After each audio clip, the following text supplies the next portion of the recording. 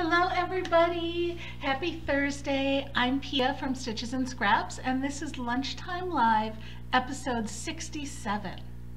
So for those of you who are new, Lunchtime Live is basically my video newsletter. So I'll be telling you everything that's going on at Stitches and Scraps, and then we finish up with a little demo of either a knit or crochet technique. So we've been doing a sequence of puffy stitches. We did popcorns and then we did baubles, and then this week we're going to do puff stitches to kind of wrap up that sequence there. And but before we get to that, let me tell you everything that's going on at Stitches and Scraps.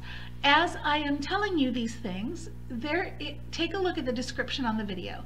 There is a link in that description that will take you to a blog post on Stitches and Scraps, and in that blog post you'll see a list of everything I'm planning to talk about. All of the links are there. So if I mention a pattern or some post or tutorial or something like that, go there to find the link to it if you want. The whole list is right there. So let's get into it. The new pattern for this week was Steampunk Cyanide from for the Moogly Cal. Those of you who don't know the Moogly Cal, you definitely want to get in on it next year. It's a really fun crochet along that Tamara Kelly from Moogly Blog does every single year. Hi Beth, good to see you. So this crochet along is 12-inch blanket squares, and she has 24 of them through the year with different designers for each square, and then and they wrap up usually the week of Thanksgiving. And then you have the next, month or so to finish your blanket, and you have a great blanket either for the winter or for gifting. And some of them are really gorgeous, and it's a great community. They all chat a lot. It's very active. It's one of my favorite cals to participate in as far as participating in outside cals that aren't on my site. So my square got to be the last one this year. That was very exciting. And here it is. I'm going to hold it up because it's too big to really show from the bottom. Hi Mary, happy Thursday. So this is Steampunk Cyanide. This is my square for the Moogly Cal for this year. So lots and lots of puff stitches in here, and then some post stitches and some spike stitches and some stitches I called nested V stitches. So lots of techniques going on in this square. But I also have a full 1 hour long video tutorial that will walk you step by step through every single stitch in this square. I basically just recorded myself making it and did a video tutorial as I was making it. And yes, I made two. Here's one, here's the other. This one is blocked, this one is not blocked, and ends not woven in. This was my video one. But yeah, so this is the square. You should also check out the Moogly Cal group on Facebook, because some of the squares people have made are just stunning. There's all different color combinations, and people have done different things on the border when their gauge wasn't quite on the same as mine, so you'll see some extended borders, and you'll see the square all in one color. Looks stunning. I love that. And there's a stained glass one that's really cool too, where they use black to highlight the colors and bring out the colors. So definitely go check that out. That is the new pattern and tutorial that came up for the past week. It was before Thanksgiving. This week I haven't gotten anything out yet because I'm working on something really big. And I did a video tutorial for it. I'm editing the tutorial now. I'm really hoping to get it out. Let me see if I can find a picture for you here. I'm going to have to show you a picture from my computer because it's way too big to show you. Oh, there we go. Okay, so let me show you this picture. This is a beaded wall hanging that is currently hanging over my guest bed. It's 36 inches across. That dowel rod is 36 inches, and that circle is 10 inches. So it's actually pretty big. So I couldn't bring it down here and show you. But I am currently working on a tutorial for this. This uses, I don't know if you guys remember, months ago, before my whole world went completely insane, Potomac Beads had sent me a whole bunch of fun beads to play with. There were, the big ones that they sent me are exclusive to them, I believe, and they call them cosmic crystal or crystal cosmic rings, and they're the big beads that are on the outside edge of that wall hanging. They're so cool and they're so shiny, right? Even in the room when it's not lit up, they still sparkle a little bit just with whatever ambient light there is. So I loved those in there. And I used the last of the tubes of seed beads that they sent me. I'd used some of them for my ghost ornament, if you remember, or was it an ornament or was it just a ghost? It was just a ghost. I'd made a little knit amigurumi ghost for Halloween, and I'd used some of the beads in that. But I used all the rest of them, so that it's not a fast project, okay? You have to tie on each bead individually, and there were approximately 400 beads that I tied on individually. But it took me most of the day, but I did finish it in one day, and I did the whole video tutorial for it, and I'm working on it. I'm trying to get it out to you guys this week as my project for this week, but it might be the weekend before I get to it. The other thing that I'm working on is a new magnet for the magnet cowl, and if you look behind me you'll see it. I should grab it and show it to you. This is a sneak peek. This comes out next week, and it is a snowman. Okay, there we go, snowman. So that's going to come out next week. I've got to work on this pattern and get it tested as well. Karen, if you're watching, I'm sorry that I'm always late getting these to you, but I will get this out to you this weekend to get tested, and then this will come out next week. So that is, and that'll be the last pattern in the Magnets Cowl. So be sure to enter for that giveaway as well. It's our last one, and I want to say it runs through the end of December to enter the giveaway. So, but go check that out, the Magnets Crochet Along page. And then I wanted to say, I don't remember who said this. Beth, I want to say it was you actually. I was talking in one of my videos about, or in, I don't know, it was a video I did it was the video I did in the CGOA Cals group. Anyway, in that video they were asking about this wall behind me, and I was like, oh, you know, I finally got it all filled up, and somebody said, and I think it was you, Beth, but somebody said, nuh-uh, you have an empty spot right there. So I wanted to show you I filled the empty spot.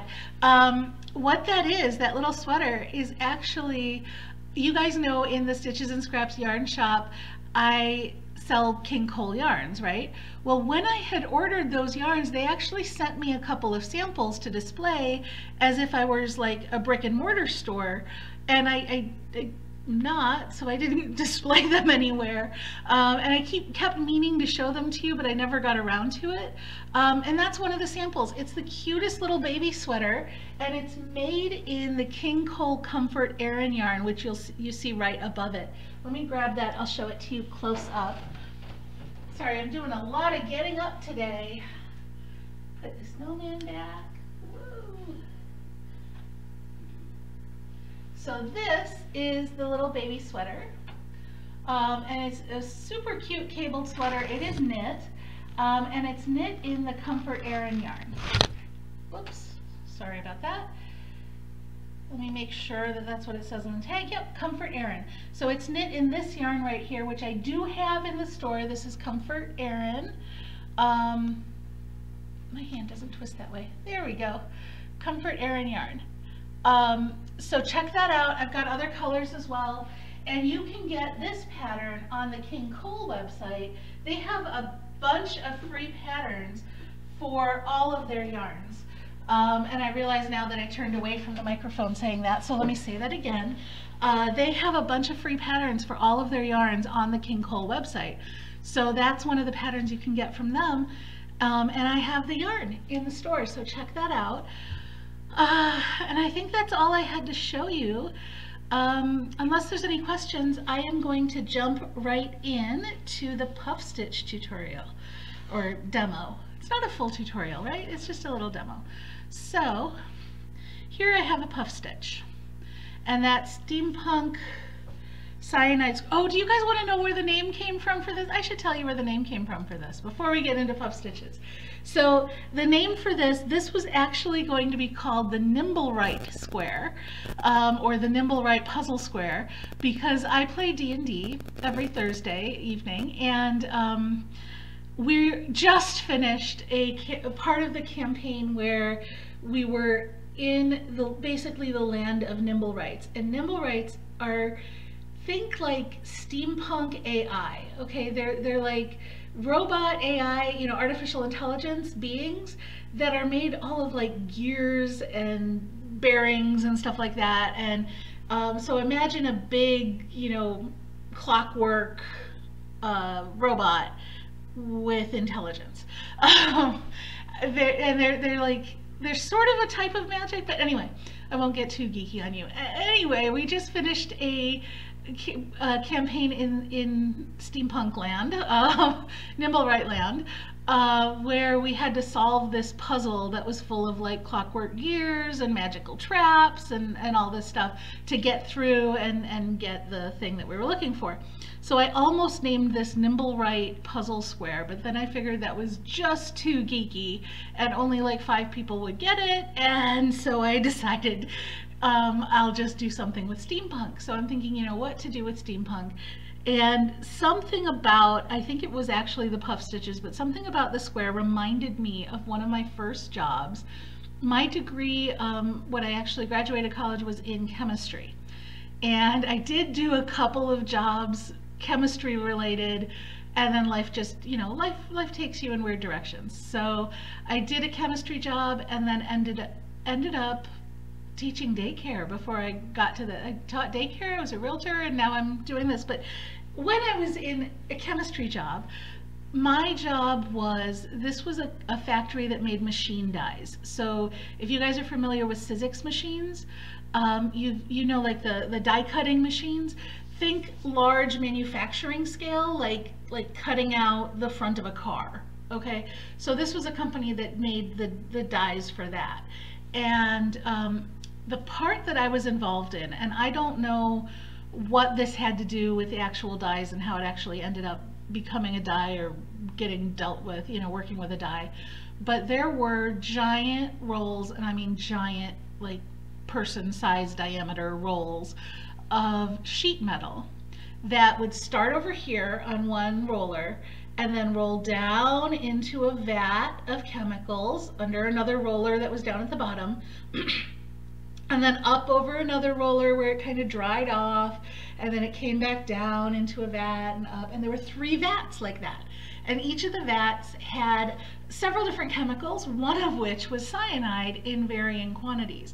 I think it had something to do with etching or coating the steel, or the metal, whatever metal it was. My entire job was 3 times a day I had to go with this long stick, and there was like this railing, and I'd take this long grabber stick that had a hook on the end that held a sample cup, and I would dip it into the cyanide bath and shake it off and bring it back and put it on a tray, and you had to be very careful, and gloves and, you know, all this protective gear, and then I would take it back into the lab and I would test each of these samples for all the chemicals, and then go back and tell the guys on the line, hey, you're a little low on this or you're a little high on that, and they would adjust the chemicals in the bath and I'd test it again. So 3 times a day I tested the 3 baths and then any adjustments that were needed.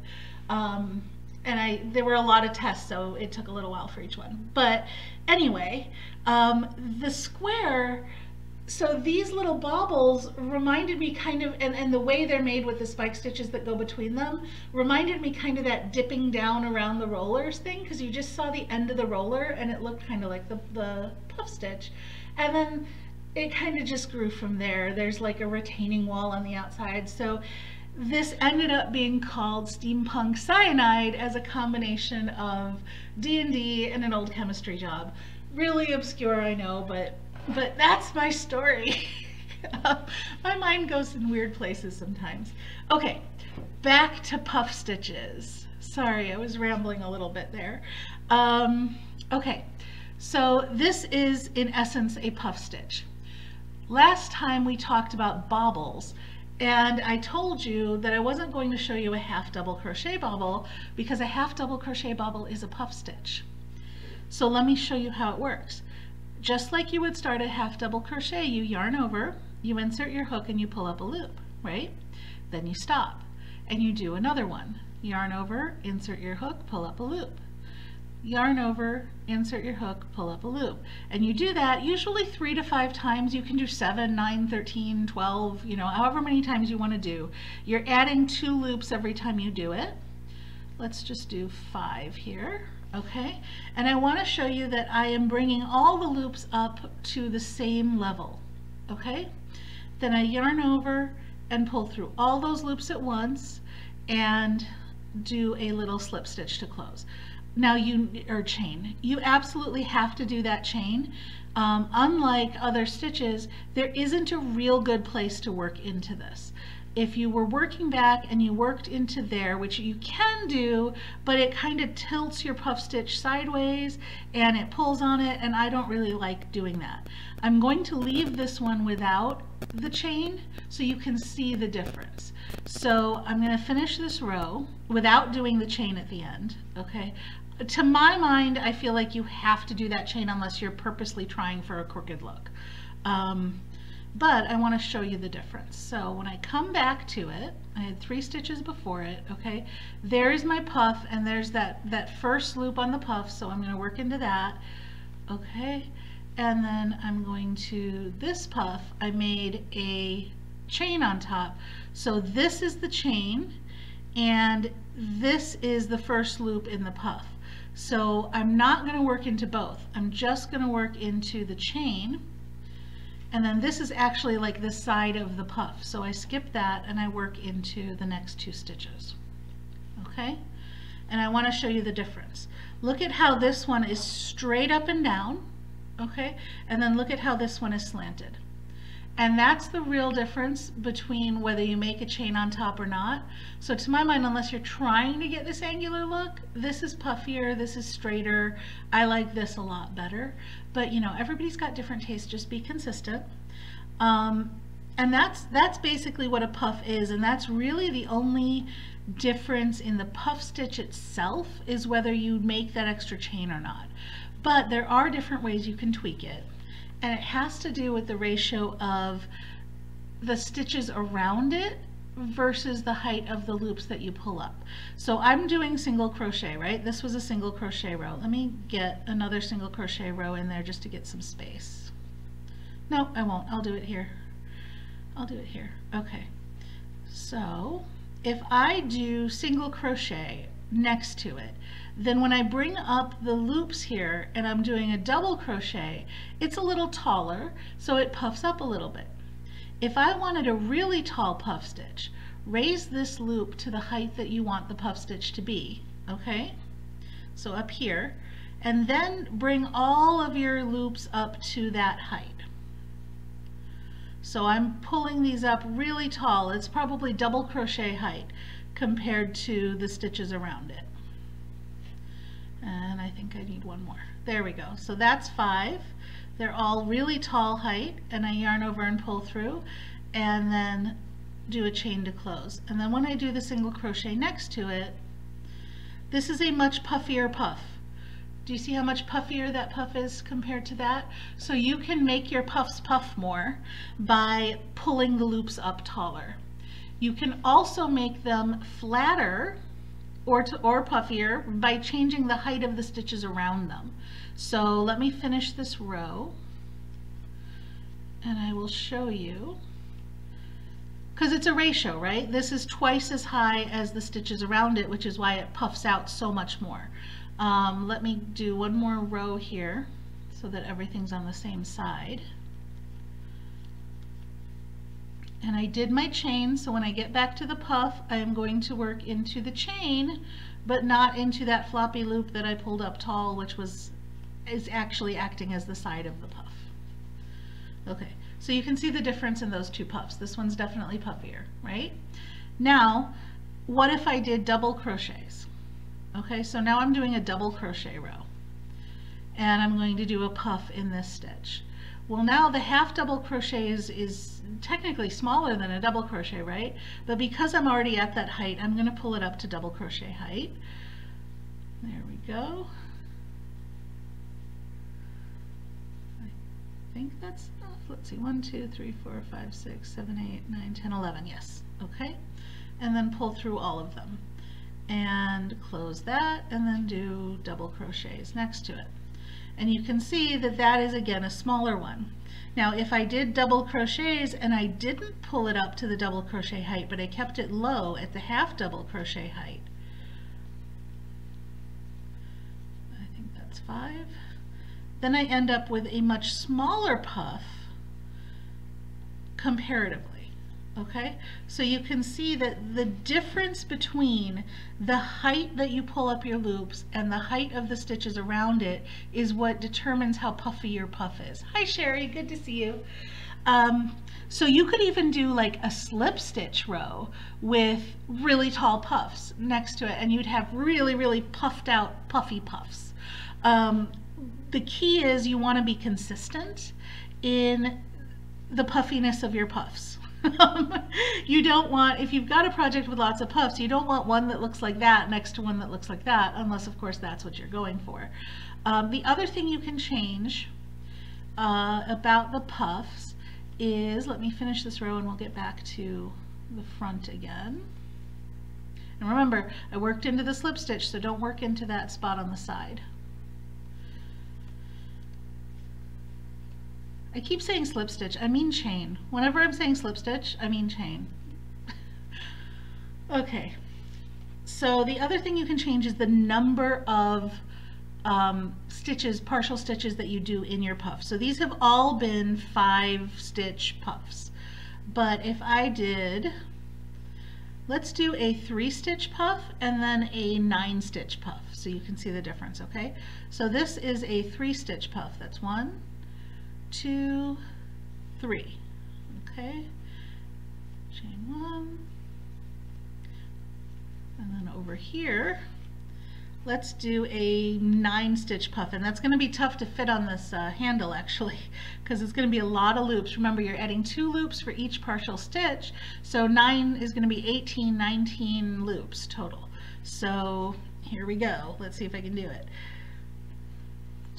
1, 2, 3, 4, 5, 6, 7, 8, and 9. Okay, so there's 19 loops on my hook there, and I'm going to pull through all of them. And I want to show you something interesting. Now you would think that that would make a puffier puff, but it actually makes a wider puff. See how it spreads out more? Because you've got more stitches put into one space. So compare that one to that one, and you can see how much wider that looks. So if you want a nice round puff, I usually find 5 stitches to be about right, but you can play with it. This is a much narrower puff, kind of taller, right? So adding more or fewer stitches does not change the puffiness of the puff. The puffiness stays the same. It changes the width of the puff. And altering the height of your stitches compared to the stitches around it is what gives you a puffier or floppier puff versus a flatter and less floppy puff. And I think I must have said puff about 200 times, so that would make a great drinking game if anybody's interested. But that is puff stitches. And I think that's all I had for the demo. Does anybody have any questions? And also, if there's anything you'd like to see next week, let me know, because I'm done with this series now. So I will be pulling out something else new for next week. And I think that's all I have for you. You guys know how to reach me. You can find me, you can message me here. You can find me on pretty much all the social as Stitches and Scraps, except Twitter, but I never go to Twitter, so don't find me on Twitter. And that's it. So have a great weekend, and I will see you guys next week. And let me know what you'd like to see. Bye.